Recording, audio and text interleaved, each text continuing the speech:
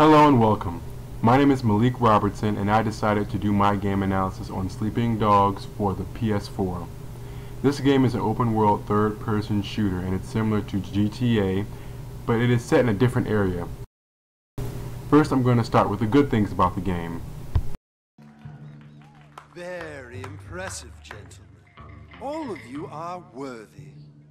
Unfortunately for you, my audience demands that we determine a single winner.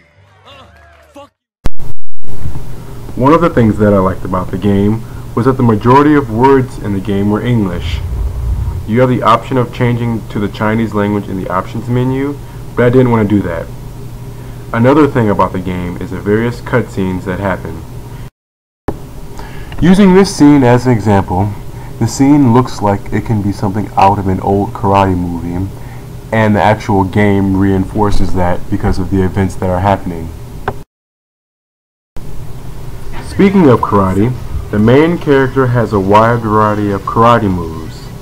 Most games like this only have the character drive a car and able to shoot a gun, but this game incorporates that with the player being able to kick, punch, and break bones.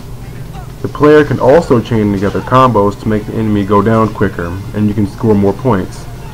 The game is also very bloody and graphic, which is a trait that made me enjoy the game even more.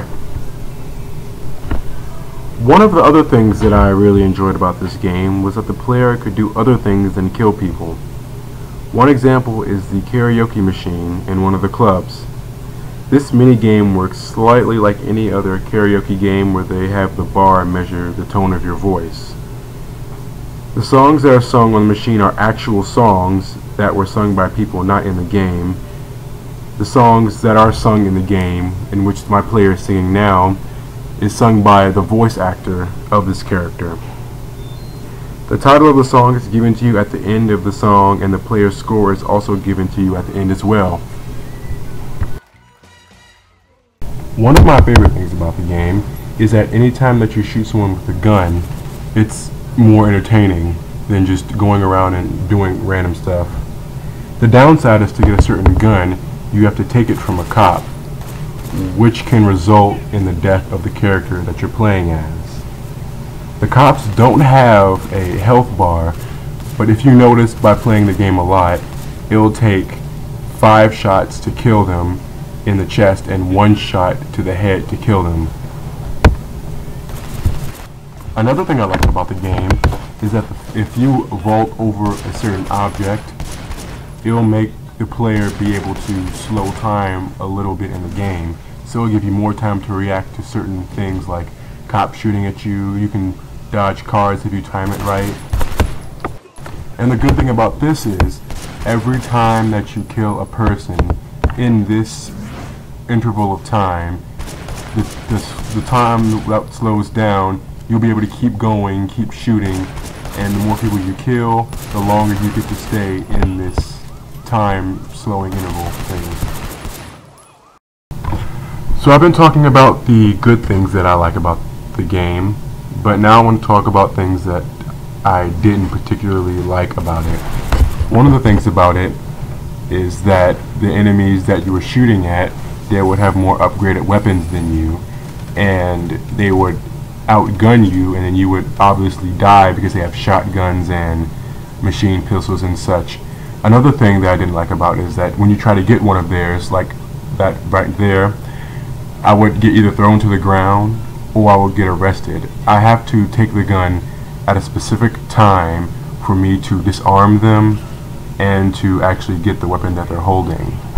And while I'm doing this, I can be shot by other people, but if I get the gun that I want, I can come back and then I can start killing more and more people.